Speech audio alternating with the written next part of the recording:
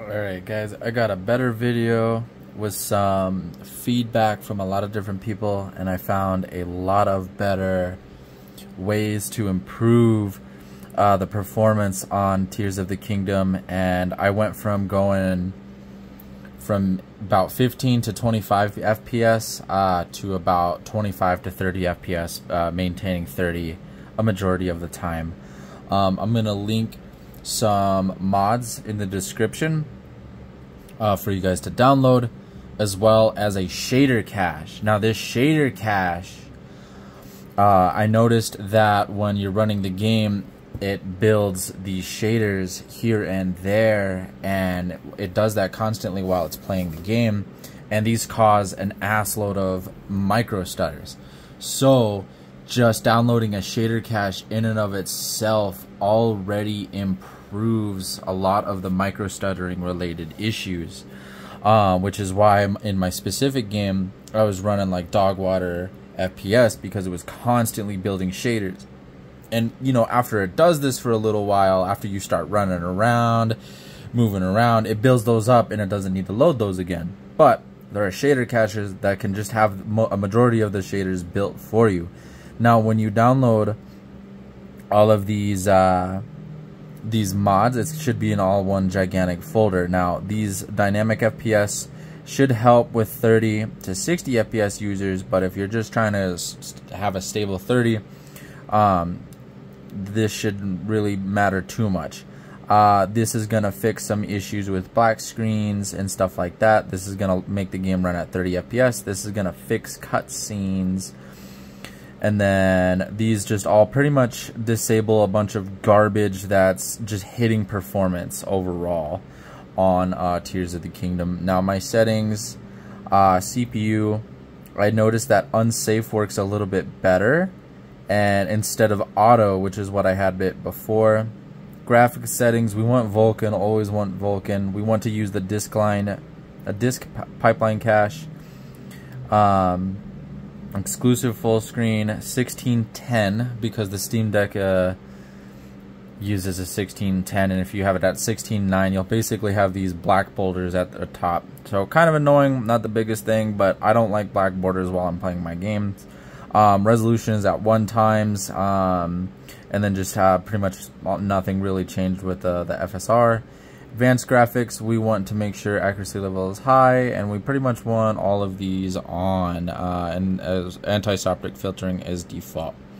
So once you got those settings per the game set up, and to show you where do you install these mods, you open up this folder right here, and they'll all be right here. So just to show you where you put those mods once you have them extracted by 7-Zip or WinRAR, you right click on the game, open mod data location, and you just pretty much drag and drop them from your downloads into there. Easy peasy. Now for the shader cache, it's going to be a little bit different. You're going to right click, and then you want to open transferable pipeline cache. Now within that folder there's going to be a Ryujinx and a Yuzu. You can use which one you are using, either or, but this is mostly for Yuzu. And you just want to drag and drop them in here. This will basically prevent a plethora of micro stutters and help with the game's overall performance. Also, I have test trialed the early access build, because some people were saying that it has performance increases overall, and it does. It does have a performance increase, and I definitely noticed it. Now, running it in desktop mode, I noticed has a little bit less stable FPS for some weird reason. So we're gonna run it in the game mode, but at the same time I want to make sure you guys use Cairo utilities. Make sure you have the Yuma set to 4 gigs, use all the recommended settings, and we should be good to go ahead and return to the gaming mode. So now that you're back into the game, we're gonna go ahead and boot it up, assuming that we're using the Steam ROM manager, because there are some things available to us in the Steam user interface versus the actual desktop mode, and I'll show you what those are here in a second. We're going to be playing around with the GPU clocks and power tools specifically. These, I've noticed, can cause a massive performance increase no matter what you're dealing with. And a couple of people commented on my last video telling me to try a couple of these things, and I've only noticed good things coming from them. Game's gonna take a hot minute to load, but I'm pretty sure we can load these up. So in the power here, you're gonna want to have the use per in-game profile 6060. You want manual GPU clock control. Now, someone before said that having the GPU clock frequency set to 100 has worked well for them. And I do not doubt that. In my personal experience, I noticed that 1600 worked just a smidge bit better. So with the GPU clock frequency, max it out, run around for a couple minutes, then set it to 1000, and then run around and just see how well that works for you. Because you can play with it at will. It's not like you have to reboot the game or anything to play with it, so that's helpful. Now in here, we're going to be going to power tools, and this is where the more important thing comes into play. A couple of people were stating that disabling CMT helps, and some others were saying having it disabled ruined their frames per second. So we're gonna rock without it for a minute. So those two settings, they seem to depend on what version of Steam you're running, and what basically Proton versions you're running. I pretty much have everything up to date. I'm not running like an outdated version or a specific version. I am running everything that is up to date as of May 18th. So I have everything. I don't have anything outdated as far as settings or any of that. So you guys can see now that I'm running at 25 to 30 versus in my previous video I was pretty much stuttering left and right when I was running around in this specific area. And you know, the frames are still a little bit here and there. They're still a little bit all over the place, but I mean, compared to my previous video, this has improved the overall frame rates immensely. And I mean, you might have a couple of settings that you're gonna have to play with here and there to get it right, but these are some things that I've found that have, I mean, day and night difference from the previous video. And I'm sure, you know, the more we play the game, the more it's gonna help. You know, the more mods that come out, the better the game will run.